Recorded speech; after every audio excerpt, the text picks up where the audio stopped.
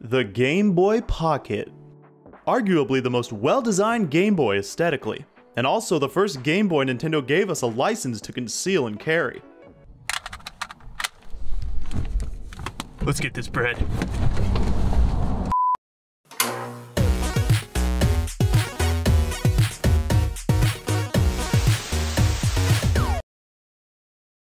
The Game Boy Pocket. I always loved the way this one looked. It's so skinny and sleek. But I did think it was always kind of weird that it used AAA batteries over the traditional AA's that all the other Game Boys use. I haven't really modded a lot of these, mostly because I wasn't a huge fan of doing the bivert backlighting to the screens. But now, since Funny Playing has introduced the new IPS kits for the Game Boy Pocket, I figured it'd be the perfect time to throw one of those into one of these bad boys and also show you guys how to add in a USB-C rechargeable battery.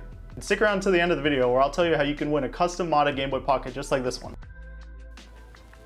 Alright guys, this is pretty much everything we're going to need for this build, and I'll get to these parts as we get to them. So for now, we have our donor Game Boy Pocket right here, and we're going to be putting it in this new black Game Boy Pocket shell that I got, and I've actually never had a shell like this. This shell's pretty neat. It's like really soft plastic. It's almost like a soft rubber, and I got it in recently, and I thought it'd be cool to do a build with it. So we're going to use that. So let me get all this stuff out of the way and we'll go ahead and start by taking this apart.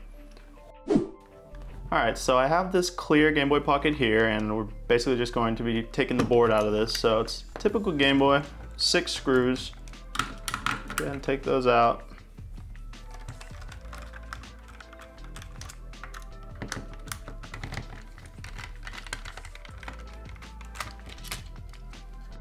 And then it's 3 screws on the board. There's 1, 2, and 3. All right, so unlatch the screen. Hold on to the ribbon, pop right out. All right. The only thing we're going to be using from this is the membranes and the board itself. So go ahead and set the old shell to the side. All right, so we have our board. What we're going to be doing is removing the battery contacts here and this DC in jack right here, because that is where we're actually going to put the USB-C charging port. What we're gonna end up doing is drilling out this part right here, this little hole, and that's where it's going to fit. So the first thing we need to do for that is we need to remove these battery contacts, and we have to remove this DC in jack. I'm gonna add a little bit of flux to all 5 of the contact points.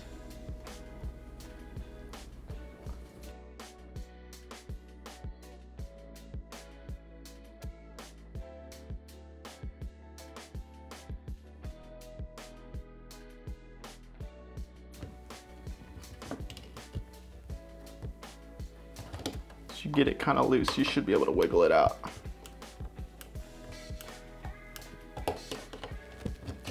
It doesn't matter if you destroy it because we're not using it at all. But you do want to make sure not to destroy the board. All right, once you get it out there, it should look something like this.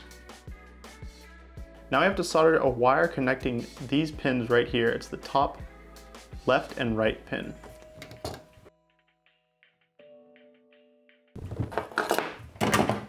So end up looking like that. The wire connecting the 2 points. All right, so now that that's done, the only thing left we have to do on the board is remove the contacts and solder in the diode and the wires. Now you can go over here and unsolder the contacts if you want, but you don't need to do that. I usually just break them off like this because it's fun to do and it does the exact same thing and it's easier. Just flex them back and forth.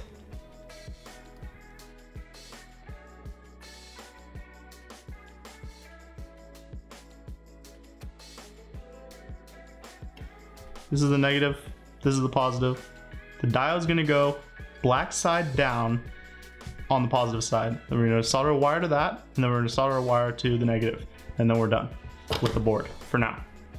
So let's take a decent amount of wire. I'd say probably like, I don't know, like 4 or 5 inches. We'll cut it down later. Some flux on both of the contacts. Take our solder and then grab the diode You cut the diode down, I don't know, to about that size. That size is good for the diode. Alright, let's go ahead and add some solder to these contacts. Smoky. There's the positive.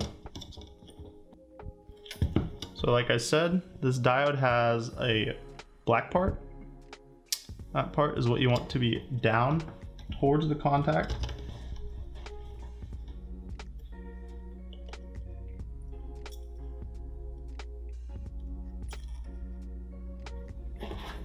Alright, so now that's good.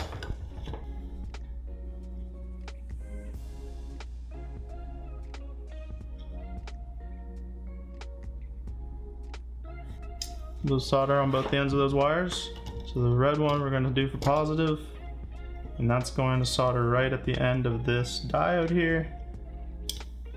And what the diode does is it drops the 3.7 volts of the Lipo battery down to 3 volts.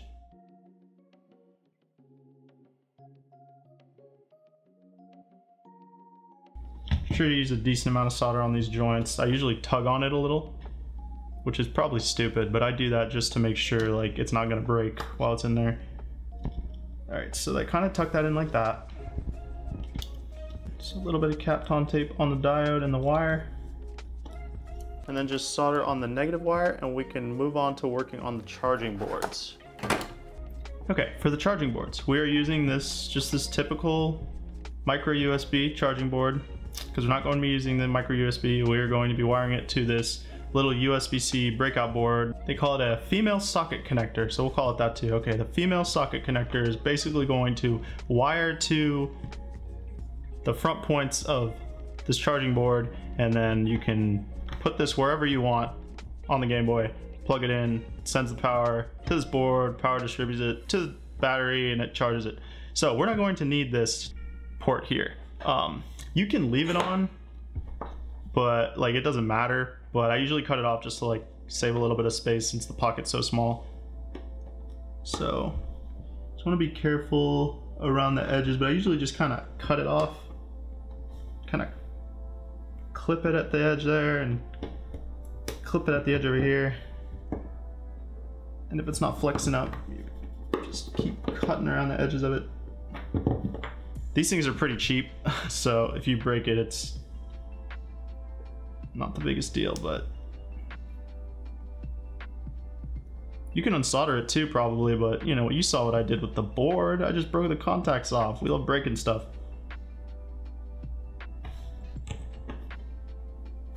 All right, and this is nice too because it will let you know when it's done charging and stuff like that too. So as for this part, so where we're going to be soldering is there's a V on this side where it has the like cutout squiggly top. There's a V, and that's going to go to the positive side on this board, and then there's this part at the very end here that is going to be your negative. V, positive, end part here, negative, okay?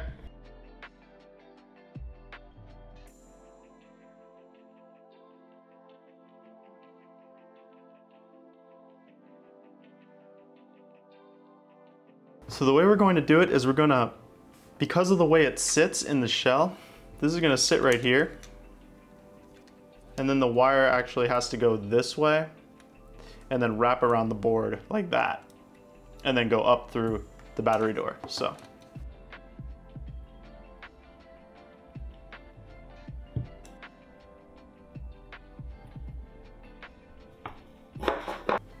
something like that should look good. So the way that this sits inside of the shell right here, we don't need all of this extra part of the board right here, so you can actually cut off the very ends of it. All right, so now that we have all of our boards prepped and ready to go, we're gonna go ahead and move on to the shell. So, like I said, what we're going to be doing is opening up this DC in jack hole right here so that it will fit this USB-C port inside of it. But before we do that, we're gonna go ahead and cut the battery compartment out so that our little 600 milliamp battery will fit inside of it. All right, so the first thing we gotta do is remove these contacts on the right side of the back. They usually just come right up. Toss those, we're not gonna need those. Next thing we're gonna do is we're just gonna cut this side. So, this side right here of the shell on the inside of the battery door. You can go ahead and snip that with your flush cutters. That's gonna all come out. So the goal of this is to remove the entire battery compartment without cutting the screw holes right here. You wanna make sure that you don't cut into the screw holes or the shell will not close right. So you can draw it out if you need to with a marker, but it's pretty straightforward. You just go underneath the side right here, the back, and then we just cut out that part right here. So once you get that part done, you can just snip the rest out. So let's go ahead and do that.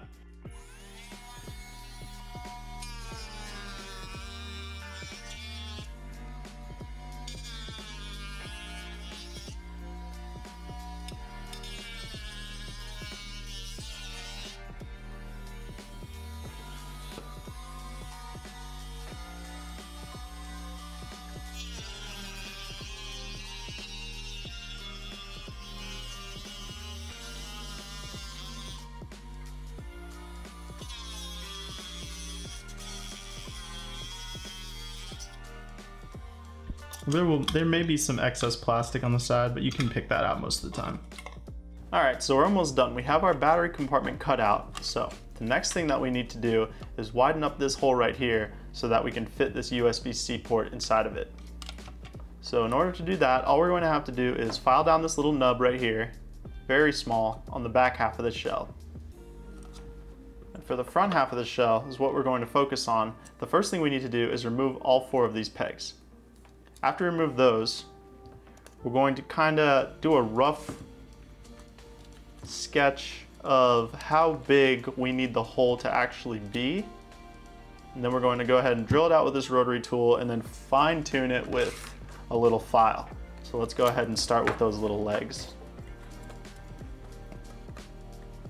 These legs are there to hold the DC in jack in place. But since we removed it, we will not be needing them anymore. They're just kind of in the way. So, looks like that, nice and flat.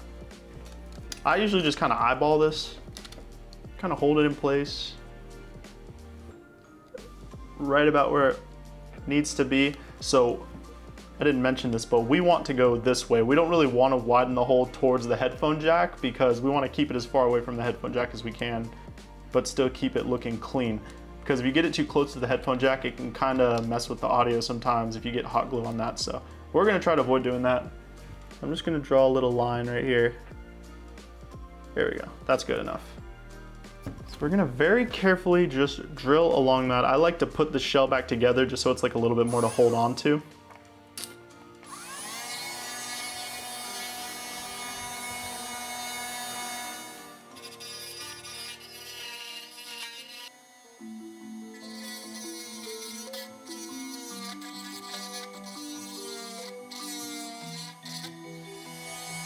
All right, that looks pretty decently big enough.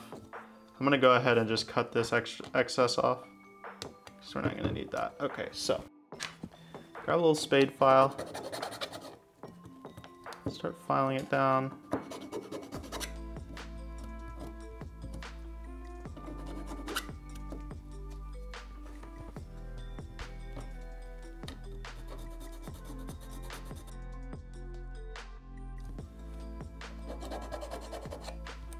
I'm gonna grab the round one.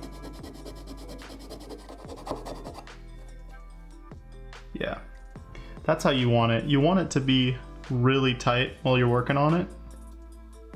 Like to the point where it doesn't fit, like you're having to force it in, because then you can really slowly file away really small amounts and get it to fit perfectly. And that's what you want. You want it to fit really tightly, look like it was supposed to be there.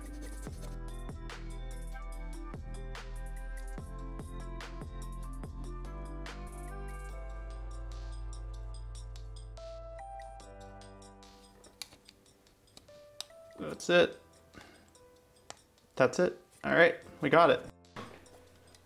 If you do it right, it'll kind of pop right in. Just like that. It'll almost wrap around it a little bit. Looks really good. Let's go ahead and do a test fit of the board really quick. Make sure the headphone jack's not getting in the way.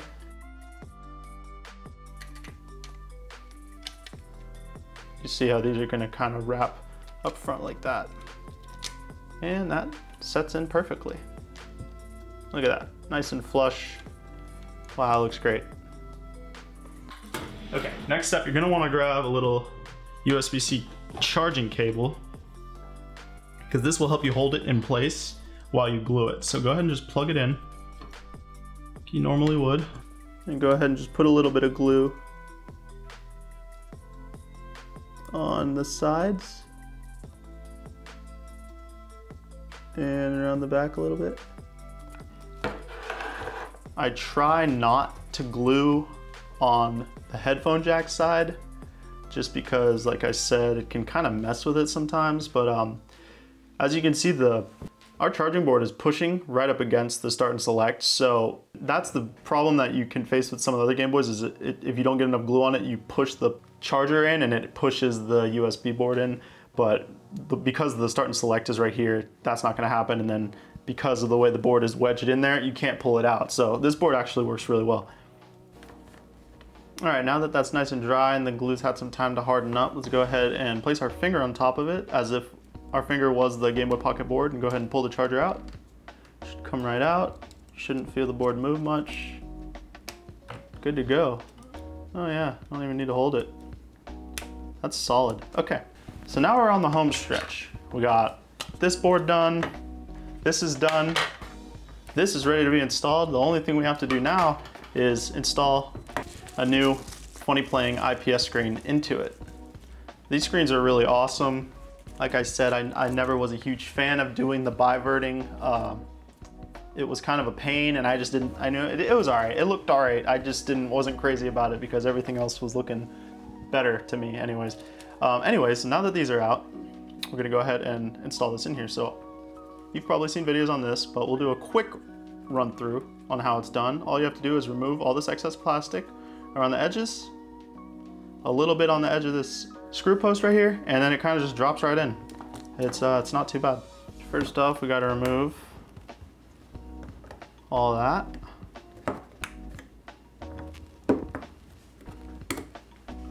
You can do this completely with flush cutters too. A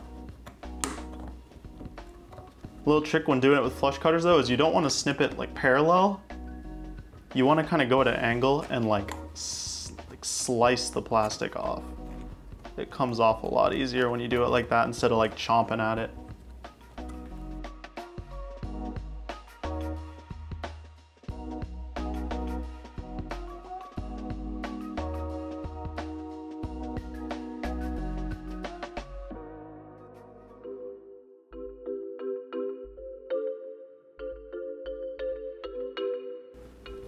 You can go ahead and file that if you want to, but I swear you don't need to, because you're putting the 3M stuff over it anyways. You don't got to do it. This is the part where it is a little more useful to use a knife like this.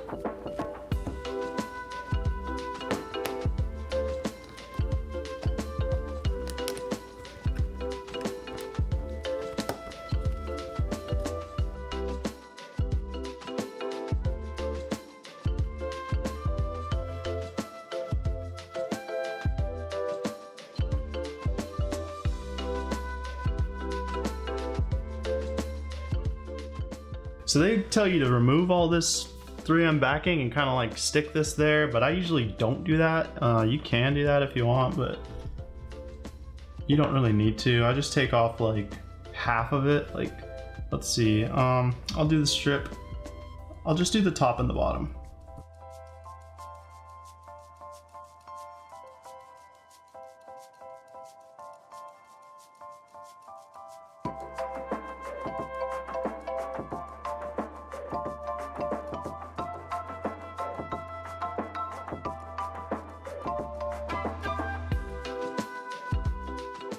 So we want to make sure we're getting it all the way to the left before we stick it down. There we go. After you get it in, it should look something like that. The bottom corner on the right rests on the D-pad right here. Plug in the ribbon cable. Clicks right in like that.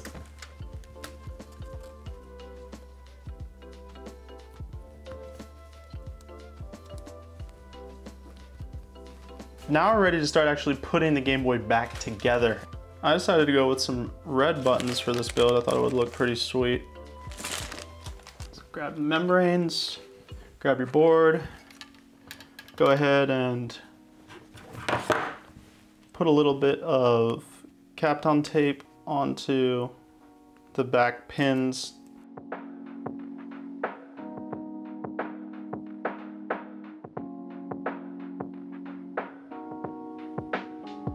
So now we are ready to lay the board in. So go ahead and make sure these wires are not in the way of the headphone jack. Lay your board in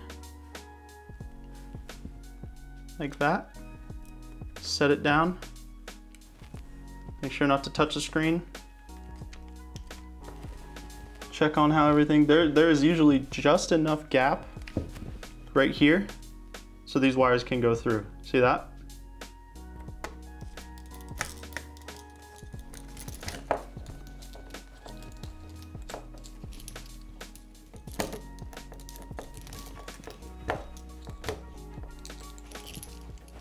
All right, now the board's in, feels pretty solid. Check your buttons, make sure those feel normal. Let's go ahead and make sure that the clip is up. Go ahead and slide the ribbon cable in. All right, we got it in. So the next step before we get on to soldering in the battery is we have to solder these two wires for the ribbon cable.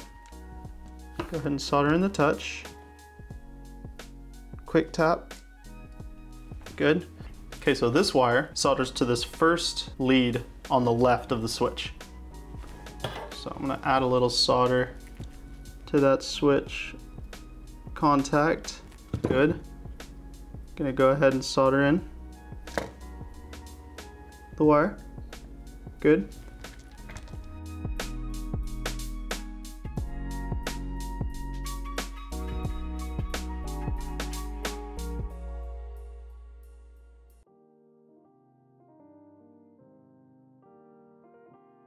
Let's move on to finishing up soldering in the battery and then putting it back together. We got our board, we got our battery, we got our charging board. Let's go ahead and solder in the wires from the board to the charging board first. So the black one, which is the negative one, is going to go to the minus out on your charging board. So minus out is negative, plus out is positive. Go ahead and set it there. Quick tap. Good. Same with the other one. Quick tap. Good. Now it's the same sides for the battery. Let me make sure before you solder the battery in, make sure that your switch is off. So from the back side, it should be to the right. That's off. You want to make sure you do that. Solder that.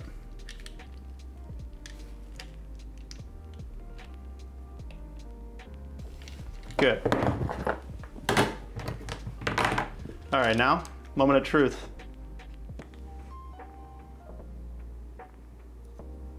Go ahead and test it right there. And it looks good. It looks real good. Make sure our touch sensor's working. Touch sensor's working. Everything's good. All right. Hold. Goes back. Change to pixel mode. Yep, everything's working. All right. So now all we have to do, like I said, is solder the charging board wires into the top of the board right here. Let's cut him right about there. I like to make them a little bit longer. Quick math. Black goes to minus. Red goes to plus.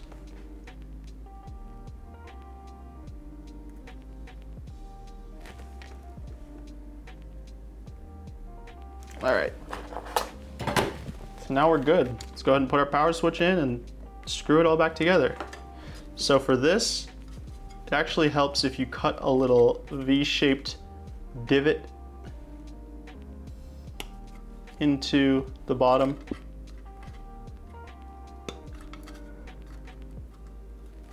Just like that. Little V shape right there. And that will help give the wires somewhere to go. So go ahead and feed these up through here. Lower that down. You want to make sure your wires are not getting in the way of where the screw post will go. That looks good. Go ahead and squish it. You'll feel it if it's resisting. And this one feels good. The wires that are coming from the USBc board to the charging board here, those are the ones that are going to fit in that little divot we just cut out.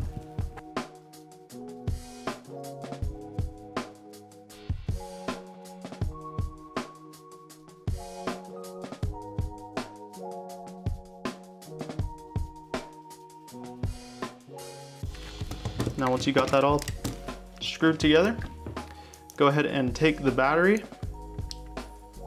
and we're going to make sure that it is not tangled too much. So it should sit kind of like this. You're gonna tuck the battery underneath the charging board. Charging board is going to sit right there. The battery literally pops in, like it fits perfectly. That sits like that, okay? If you did everything correctly, the battery and the charging board should fit perfectly flush right in there. Your battery door should set right down, click in, be completely flat, not bulge whatsoever.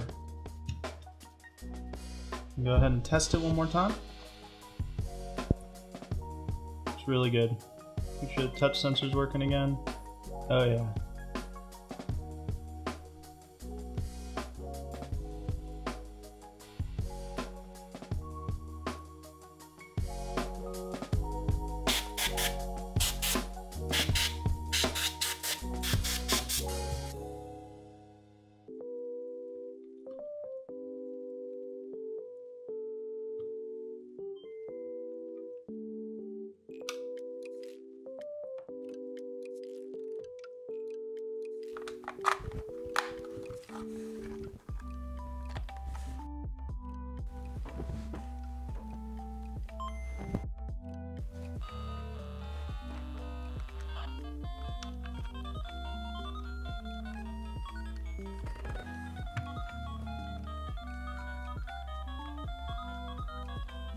So now that we have it all together, let's do a quick test of the charging.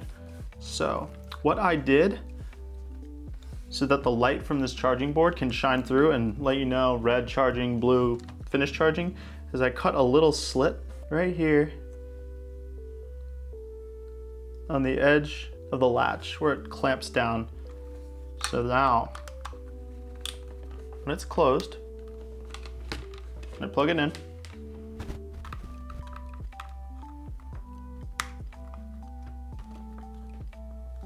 Now with that cut out, you can see right there, and then it'll go blue once it's done charging.